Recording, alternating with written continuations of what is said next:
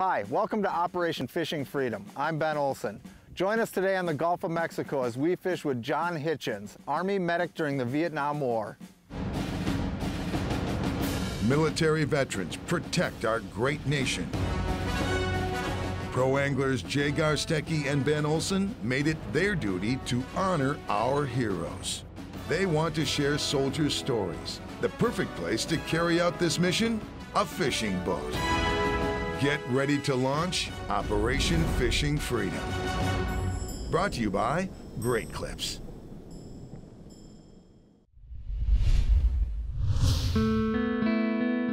It's a symbol universally known. Since 1864, the Red Cross represents protection. In times of war, a red cross on vehicles or buildings signifies protection from military attack on the battlefield.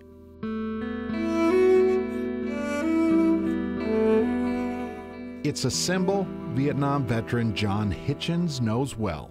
I started off with a Red Cross on my helmet, when I was 18 years old, and, I was going to retire when I was 63 years old with a Red Cross on my hat. But on this sunny day in Marco Island, Florida, it's about giving back to John. Morning, John. Good morning. You ready to get out there? I'm ready to go. It looks like a beautiful morning. We're gonna go see if we can get some sharks today. Oh, good. I'm excited about that. Awesome, awesome. Let's go. Okay.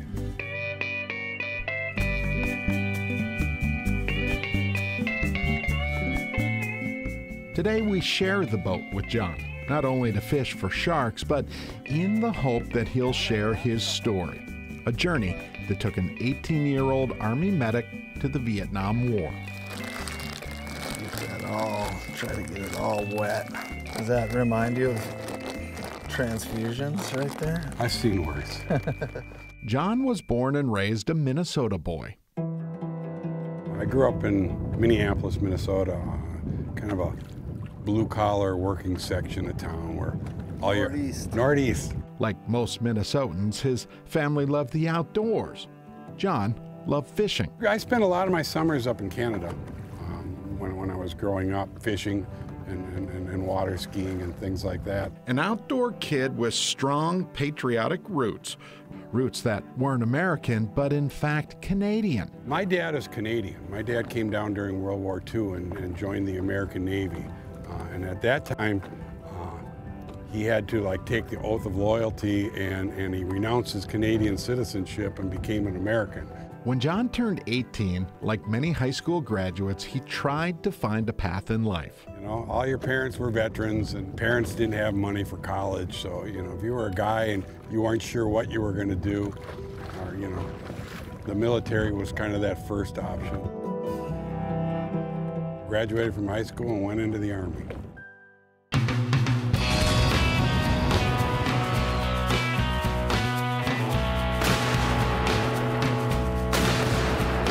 It was a volatile time, and not everyone signed up for duty. When I was growing up, and it was an unpopular war, there were people going to Canada, to resist the draft. Well, that was not an option for me. John shipped out for basic training right after high school. So then they sent me to Fort Knox, Kentucky, and I went through basic training there. And then I went to Fort Sam Houston, Texas. That's where they train medics. They train you for a little bit of everything. That's what kind of told you, this was serious, this was serious stuff. And so I went through basic training and I went through advanced training and became a medic. And then I went to Fort Benning, Georgia for airborne training, to jump out of planes, parachute training. While John trained in Georgia, the Vietnam War came calling.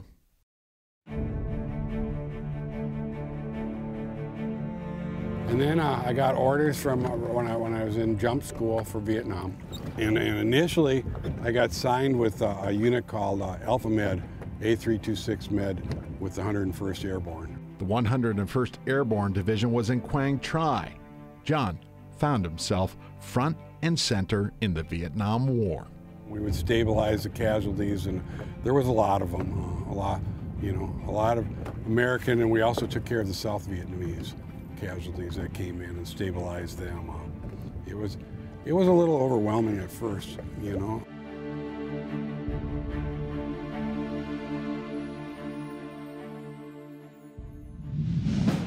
Operation Fishing Freedom is brought to you by Great Clips,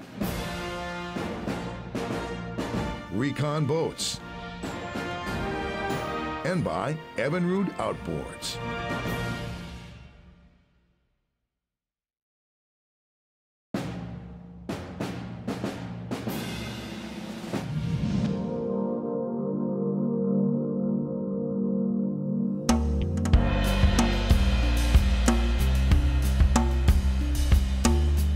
It's a perfect day to share a fishing boat with retired Vietnam Army medic John Hitchens. The first part of the deal is we got to get a whole bunch of bait in the box.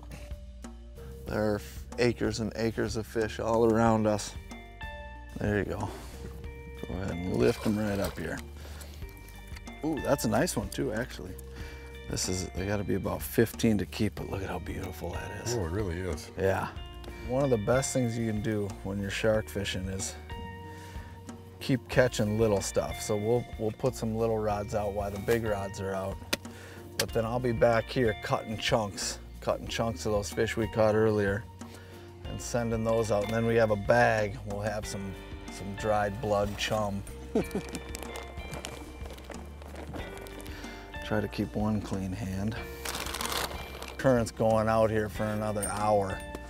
It just will broadcast that chum out. They'll come wandering in here and find our ladyfish on that big monster there. I've caught crappies this big. After all, a boat is the perfect place to share stories. And today is John's first shark fishing trip. The one thing about sharks is there's no bones. They're all cartilage, so they don't have the ability to pump water over their gills with, a gill structure. But that makes them not very efficient processors of oxygen. So by the time we get them up here to the boat, they're pretty tired. They're not gonna jump in the boat, or at least hopefully. To put John on a big fish is to pay respect. Respect to John's service and to his story. A tale linked to one of the most controversial wars in American history.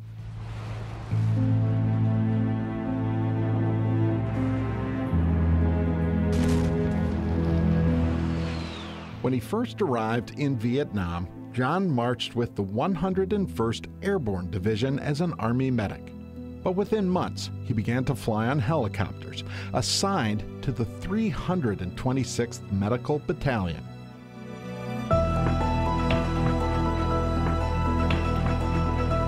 Dust off is medic helicopters that go in and pick up the wounded and bring them back out. I wanted to go out on the helicopter, so I just basically kind of made a job for myself. I would volunteer to, if they had to go fuel up the helicopters, I was willing to go do that. If they were doing what they call milk runs, where they were going for supplies or things like that, I'd do that.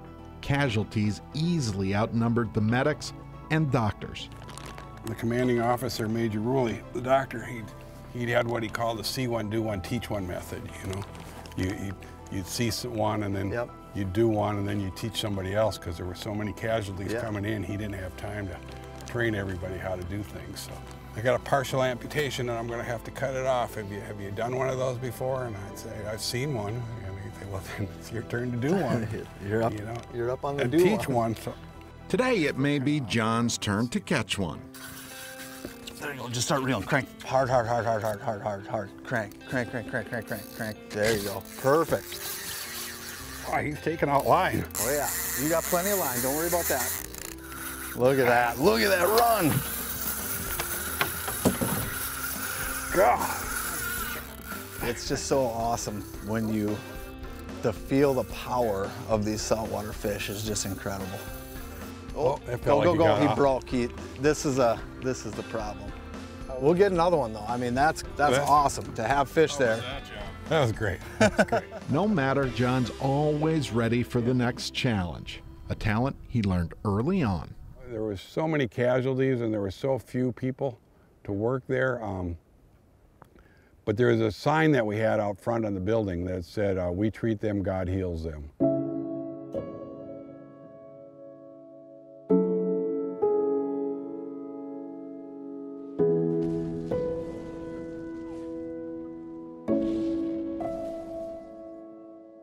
couldn't take credit for the ones that I saved them, because then you have to take responsibility for the ones that you couldn't save. But the Red Cross was the ever-constant signal that they were trying to help. A lot of times you were just relying on that, that big Red Cross, of neutrality, of we're trying to do the right thing here.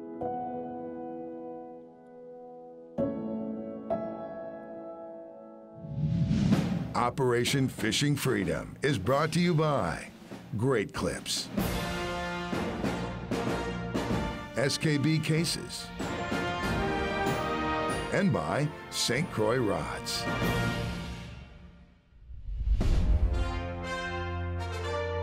When I was in Vietnam, we used to take the helicopters and fly over to China Beach. Yeah. Eagle Beach, they called it, with the 101st, and we'd go swimming. And we'd swim, and then the shark would come in. They'd be maybe, 20, 30 feet away from you when somebody goes shark, and you'd walk in. And then I came home and saw that movie Jaws, and it was like, what were we doing? If you're a U.S. military veteran living in Minnesota, Wisconsin, Illinois, or Florida, log on to takeavetfishing.org to find an event near you.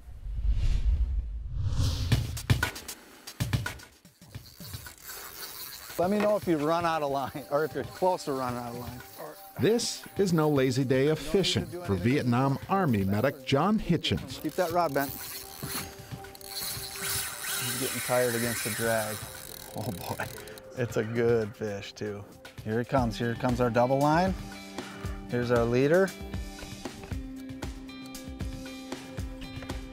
Here he comes up. Right now he'll come up.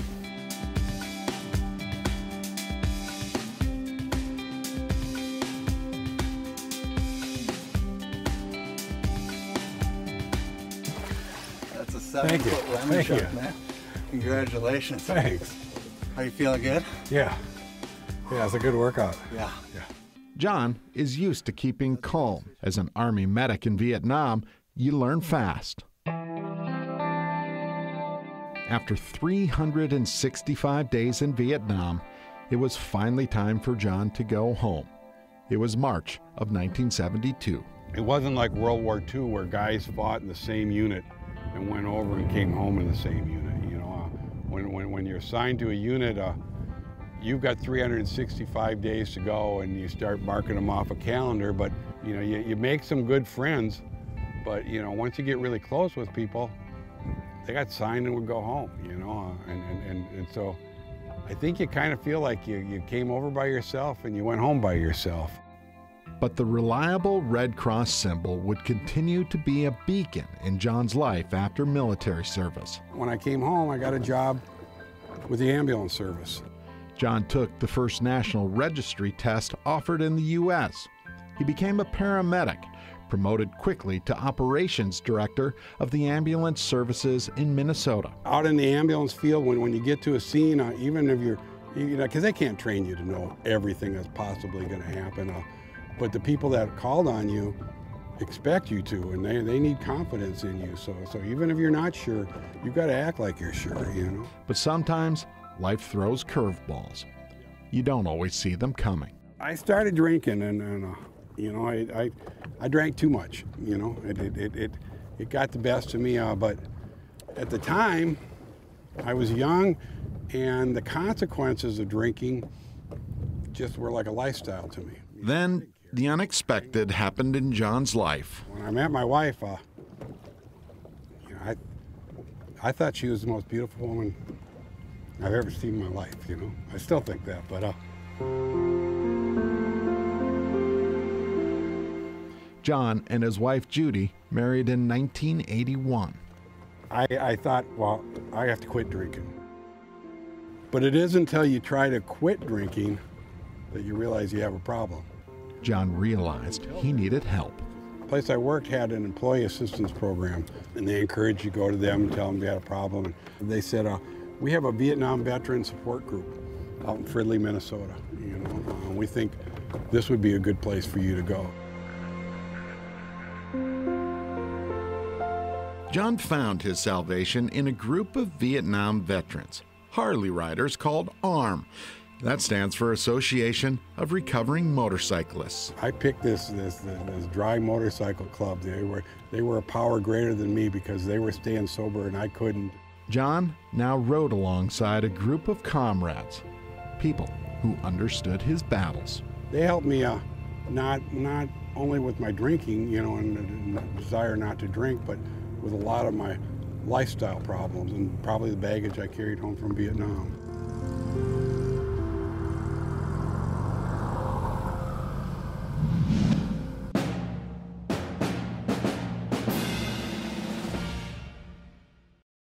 If you'd like to thank one of the veterans featured on our show, go to OperationFishingFreedom.com and we'll make sure they get your message. Operation Fishing Freedom is brought to you by Optima Batteries, JW Marriott Resorts, and by Power Pole.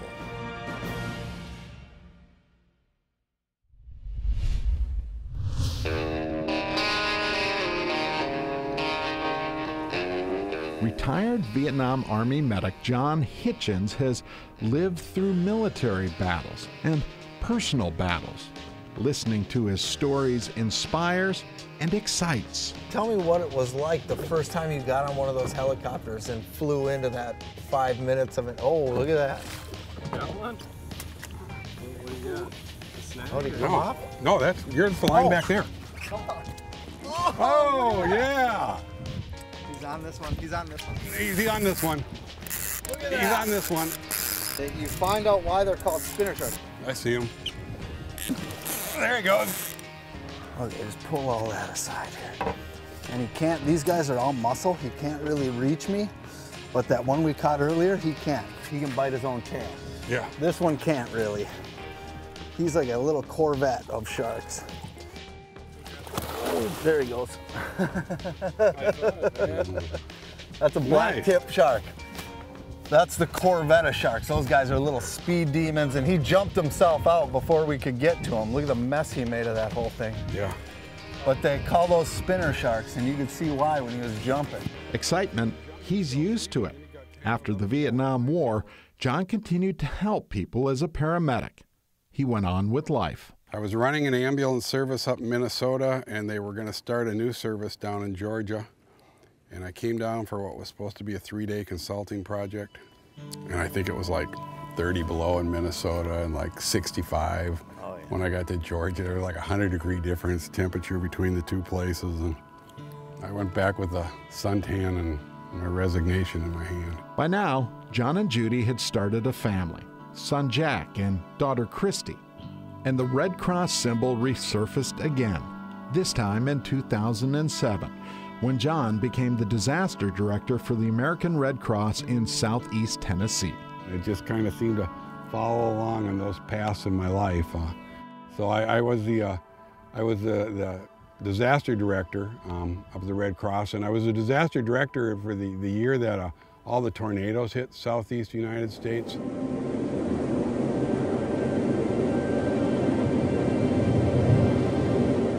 It was the worst disaster the area had seen in decades. Again, John found himself right in the middle of battle. And it came in waves, wave after wave after wave, and it just, destroyed 500, 600, 700 houses. John's ability to keep cool in the heat of crisis won him numerous awards, including the Emergency Medical Services Lifetime Achievement Award. I've had opportunity in my life to I guess, to help a lot of people. But it got to the point where it was time to retire. I retired 3 years ago. Now retired, John still gives back to family, to friends, and other veterans. So you have your family and you have the brotherhood of your motorcycle group, and we talked a lot about giving back. We have a few things we'd like to give you. We have a bunch of stuff here to keep you out on the water. We got a nice tackle box for you. And we also have an inflatable PFD. Nice. To keep you safe on the pond there. And then just like that vest, we have your very own Oh, wow. Operation Fishing Freedom jersey with your name on there. That's really nice. Thank you so much. Not a problem. And then we also have this beautiful custom fishing pole here. This has all the branches of the service on it. It says handcrafted for John Hitchens in appreciation of your service and sacrifice. Find a use for that out there on the farm? Yeah, yeah. Yeah, it's I have a good life today, you know. I'm happy, you know. Yeah. Look where I am today, you know. So, you know, I've got no complaints. I got no regrets. We say thank you, John. Thank you for sharing a fishing boat and for sharing your story.